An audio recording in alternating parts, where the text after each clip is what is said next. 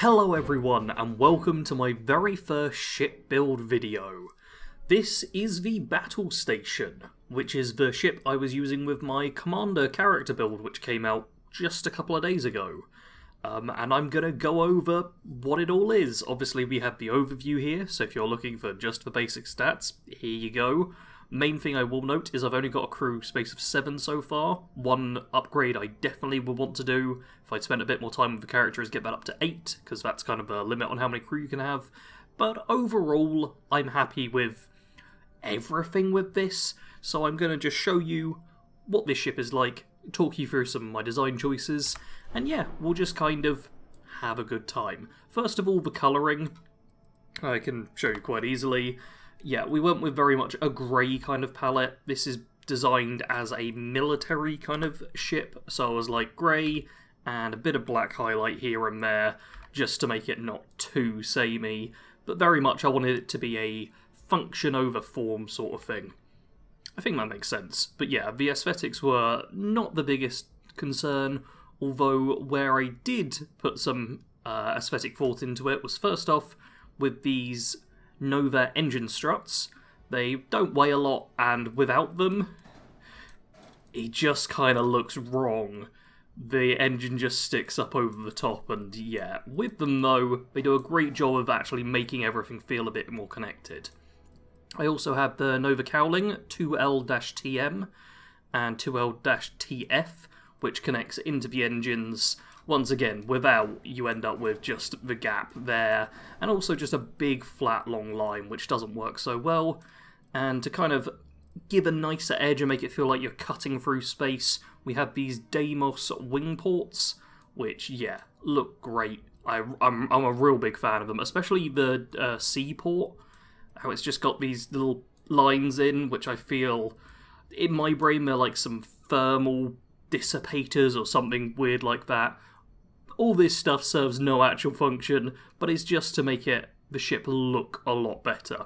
Because without them, it's just a box with some guns and engines, which is still very good, but yeah, not ideal.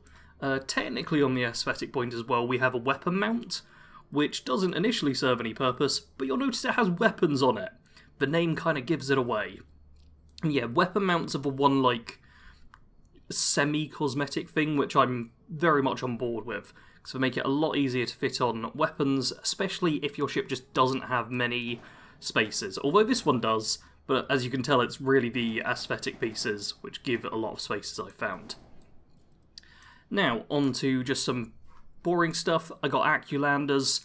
I went with 6 of them. This is very much just for symmetry, because I wanted the ship to be as symmetrical as it possibly can be at any angle. In fact, this, the H30 Atlas HE or helium-free tank, is the one non-aesthetic piece, really, because, yeah, it just goes on one side. But other than that, it's like completely symmetrical, which I love. Also, the helium tank needs Starship Design for that. I believe Starship Design 3 is the highest any of these pieces go. Or it might only be 2. Maybe I invested an extra point where I didn't need to. But yeah, Piloting 4 and Starship Design, you'll see all the perks as they go up. Yeah, this is one piece which kind of breaks the symmetry, but it's not too big a deal. For our lander, I have an NG-6 landing bay. I really just go for something fairly light here. When you look underneath, it does seem a bit weird how there's no support at the back here, so I considered doing some other stuff with it, but the key thing is making sure that your landing bay actually connects to everything, and I didn't want to rejig it around to try and see, like, oh, can I make it work? Okay, it works there just fine, apparently. I see no checks or anything. But yeah, you can play around with that. Having it at the front does also make it very easy to just board your ship, which is something I go with all the time now. I try and have the cockpit and the landing bay both kind of at the front of the ship, or at least the landing bay at the front of where it will land. Makes things so much easier. Speaking of the cockpit, we have a Kon-Tiki B400 bridge. This has a decent bit of cargo, but I mostly picked it because it's small, but still fairly tough. Like, the cockpits aren't super important. One thing that does matter is actually the visuals, so once we get inside the ship, because I will take you on a bit of a tour, you'll be able to see out of it quite well. That is the one recommendation I'd have with people when choosing cockpits, is actually get into the ship, see how it looks, and then make up your mind. Now, in terms of storage, the Galleon S203 cargo hold gives 1200 cargo. Yeah, I've got 2 of these. That's 2,400 cargo with that, and if we just go back, you can see, yeah, 2,740 cargo overall, which is just tons. And these 2 are the bulk of that. It really is lovely. For a docker, a slim docker on top is what I like to go for. I really didn't need extra compartments, and I didn't want something just jutting out? Yeah, jutting out at the top of the ship, so this was lovely. My shield generator is a Vanguard Bulwark. I do believe you need to go through the Vanguard quest for this to show up, so there is a bit of a limit there, but this is just a Class B, and this is a Class C ship, so you could probably find a Class C shield generator which is just as good. This is really just lots of shield. Regen rate isn't great, but yeah, it's decent. Although the max power is something I'm a bit annoyed by, just how much power it uses up, but you get over it. Especially when you've got a Fusor DC-401 reactor. That's a deep core reactor with 29 power generated. I think that the maximum power is 30, or at least I thought I did, but apparently there's more than that. But yeah, 29 power means you get a lot to work with. This just helps you power everything. I don't know why I need to keep talking about that. I don't. Our grav drive, I've got at the back here. I go back and forth over which grav drives I like aesthetically, but this one works fine. Gives you enough thrust and everything to just hop from system to system. Yeah, it's good. It's good, that's all I need to say. For our engine, 4 Supernova 2000s. This is a very heavy ship. You can see the mass here is quite a bit. So I just really was like, yep, let's just get a bunch of these things, stick them on the back, give us enough power to actually go kind of fast. Because you don't want to be just stagnant out in space. And yeah, this does a good job. They are only 3 max power each, but obviously that caps out quite quickly. I think technically if you got rid of one it wouldn't make a huge difference, just because of the power you can give, but yeah, you're going to need a lot of engines, a lot of very powerful engines, if you're making a big heavy ship like this. I believe the final component to go over that really matters are the weapons. So I've got particle, ballistic, and missile, which I feel is the best combination. So for our, that's the ballistic, for our particle, a Gorse gun. I really wanted to try this out. And it drains quickly. That is the main thing I've noticed, is that it will drain itself quite fast in a fight, but it packs one hell of a punch. You can see, yeah, shielded damage there of 7, fire rate of 4, hull damage 24. This is the ballistic one, isn't it? I just said particle, didn't I? Is that the particle one? Yep, that's the alpha beam. Okay, this one is hull and shield damage 19 apiece. This one, very little, shield damage only 7, but 24 hull damage just tears apart ships. And for the actual particle one, yeah, 19 shielded damage, but also that high hull damage, that's where particle weapons come in kind of handy. They're just generically good, so you can use this all the time. And yeah, the automatic firing is very nice. I'll show some combat footage at the end, most likely, or possibly at the start. I don't know how I'm formatting these yet. And for the missiles, I've got an Atlati 270C missile launcher. I also pair everything up, which is just very handy. The missile damage is always very high, but I'm actually not sold on missiles being all that great, because first off, the low fire rate, but also the lock-on times. Like, it's not terrible, but it does prevent some of the time you're actually firing at the enemy. In fact, if we go to flight check, we can see in weapon groups that because they are the same weapon, you can just group them as one thing. I do hope there'll be an update or something where you can, like, multi-group things so they all fire at the same time, but I'm not holding out too much hope on that. Now, in terms of the compartments which join everything together, I pretty much went with a bunch of Stroud Eklund things because I wanted a fairly consistent feel inside of the ship. So we have a 3x2 cargo hall, a 3x2 mess hall, a 3x1 all-in berth.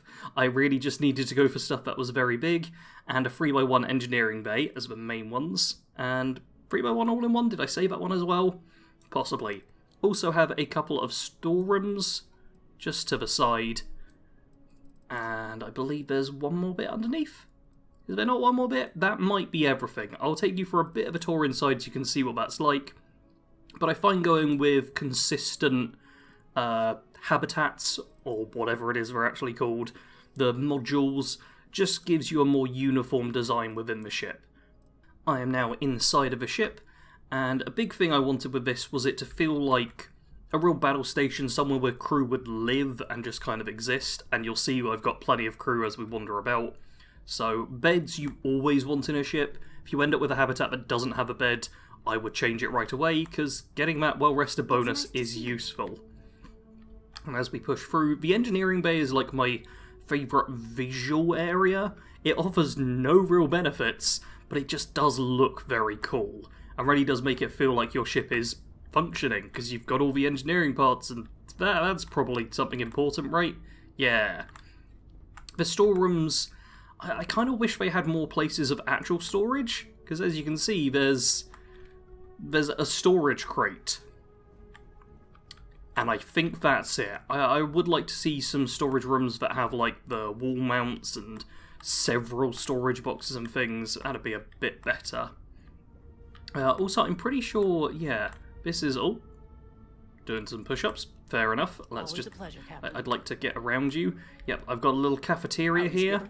And it is nice that crew members will actually interact with the environment. So we've actually got multiple people doing things on the ship, which really is what this is about. This is supposed to be like a military-themed vessel. And we also have a bit of a conference room, or a battle planning room, I guess you could call it. It just adds to the whole vibe. What can I do for you, boss? As well as the mess with, yeah, look, it's so cool having people just wander about the ship. On here we do have a cooking station, which is good.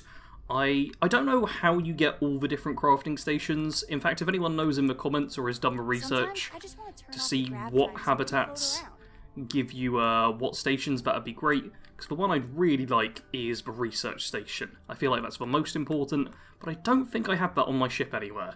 I've had a good look around and haven't been able to find it. But I have got multiple cooking points, yeah, for anyone who happens to want to cook. The inside is much less focused on function as it is just being nice.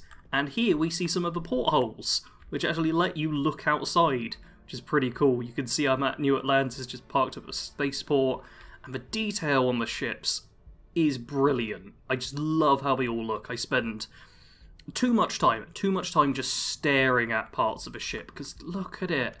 You can just look, you can see the little... Oh, okay, I actually got too close there.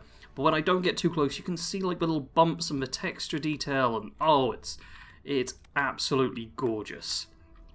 I will quickly take us upside to the cockpit, if Andresia could get out of the way.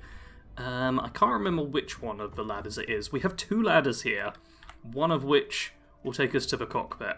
The other one just gets us to another all-in-one section. So up we go, and Vasco's fine. Nobody needs to be concerned. Vasco is perfectly fine. Okay, here we've got another galley. This is the docker up at the top, so you can get up from this way. More beds, and bathrooms, and just generic stuff. So it's the other way I need to go. Alright, this one. Yeah, I do find it a bit confusing navigating my own ship at times, but that's just how things go.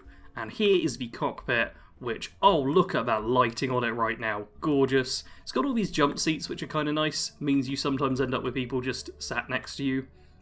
But if we go into the pilot seat, the one kind of important functional detail of the cockpits, which I mentioned about, is how you can see out of them, which we can't see right now. Okay, I will... There we go. You can see that there's a decent bit of visual from here. Some cockpits really block you, and there is some blocking off in the corners there, and there are obviously lots of beams, but overall, this is a decent bit of view you get, and if we take it up into space, you'll see again.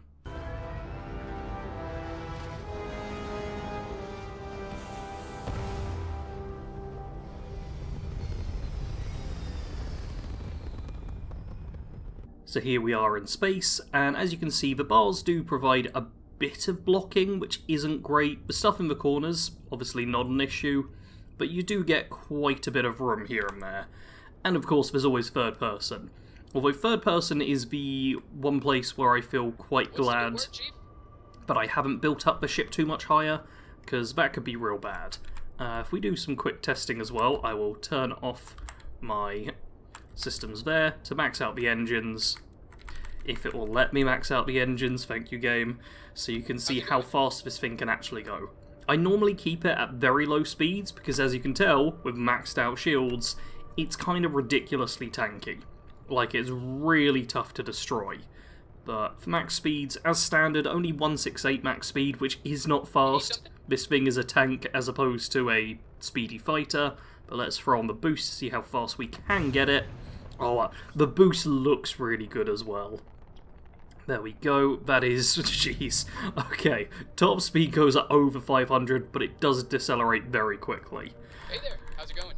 And yeah, you can see that even with the 30 stuff I've got there, that's not a lot to be working with. Really is not. But hey, it's very functional. I might throw in a bit of combat footage or stuff right now. I don't know how I'm editing these yet. Please do comment below your own opinions on how you want to see them.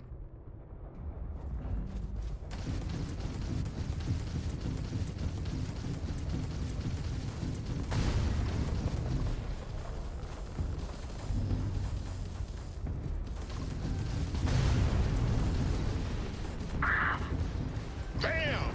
Down goes their crab trap.